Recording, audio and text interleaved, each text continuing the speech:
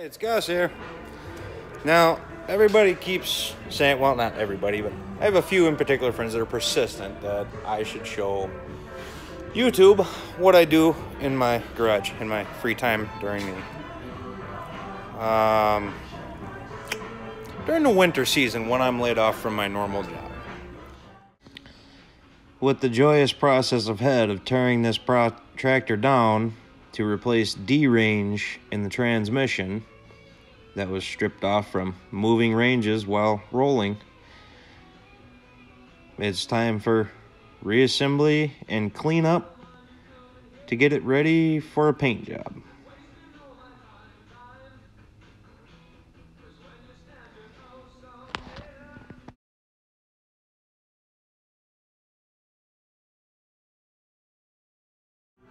Today, actually I started on this, a few weeks ago.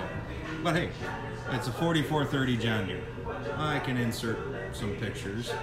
Right now it's all in primer, except now the black is on the top, and I did the front hubs in black just for kicks and giggles. Just because, I think I've seen a couple of them do it, but I don't remember which series. I'm pretty sure on the 4430 it's supposed to be all yellow. But yeah, we're gonna have some fun with this one. It's not mine. It's a friend of mine, so. Yeah. So, black's on. We're going to yellow next. Now, one trick that a friend of mine taught me. See if we can see the paint can there. All right. For keeping a paint can from being messy when you're pouring it.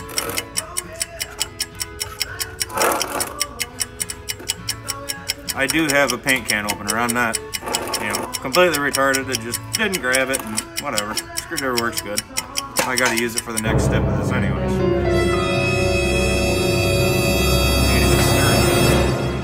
Well, the same screwdriver I just pried that off with, I'm going to stick it down in this ridge. I'm going to go through and I'm going to... Oh, what was that? A little chunk of the rubber. Fancy that. Good thing I'm going to use a filter, I guess.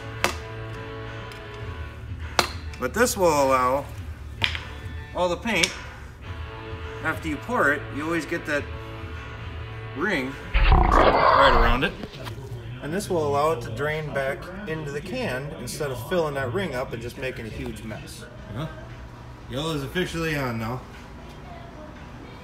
Instead of a sticker that makes the yellow stripe, I'm painted the yellow stripe.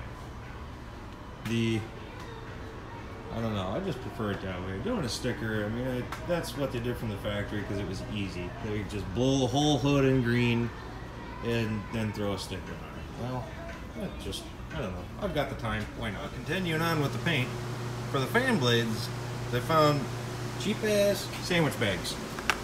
Great value fold top. Just the cheap bucket. I think it's $1 for this box of them. Those things slip over real nice, and you just take your piece of tape, fold it around the edge. See if I can't set this.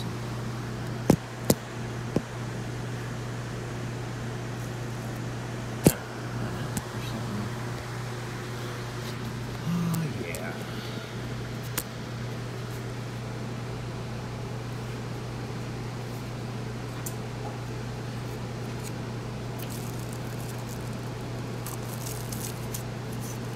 Fold it around the back. Now your fan blades can be a separate color from your fan without pulling the fan off. I'll tell you what, it's kind of a job. Hey? Now protects the blades. Now for the hubs, you don't gotta go crazy. It's these cheap ass garbage bags that they sell for fundraisers or whatnot. They ain't good for nothing else. You sure can't fill a 65-gallon bag of garbage with that. They'll blow right through. But they're a good size for cutting a slot through and covering this up. Well, just in case you want to tag along as we're putting on the grain, this is happening right now. So I've got it set as a very kind of a dot spray, so it's more pinpoint to get in these small areas instead of a broad.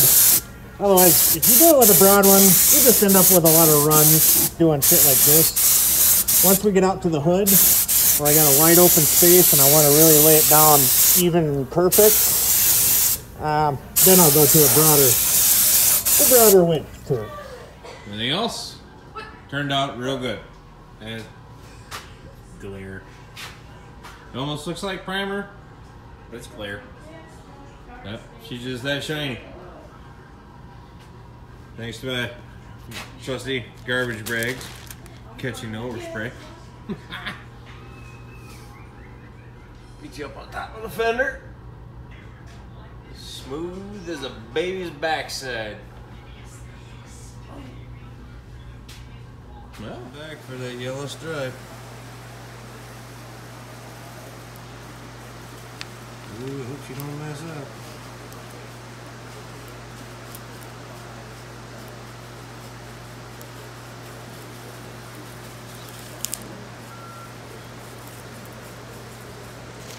There we go.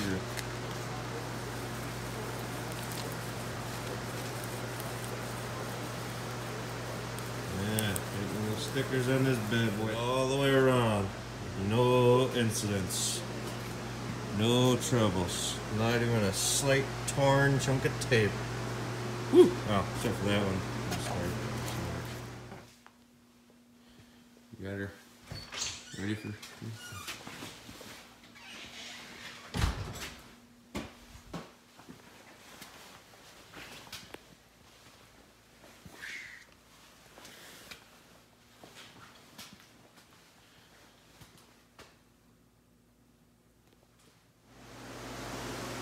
What is now on?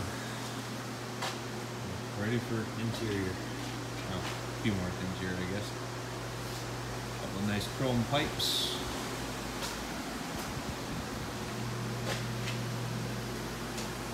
So smooth.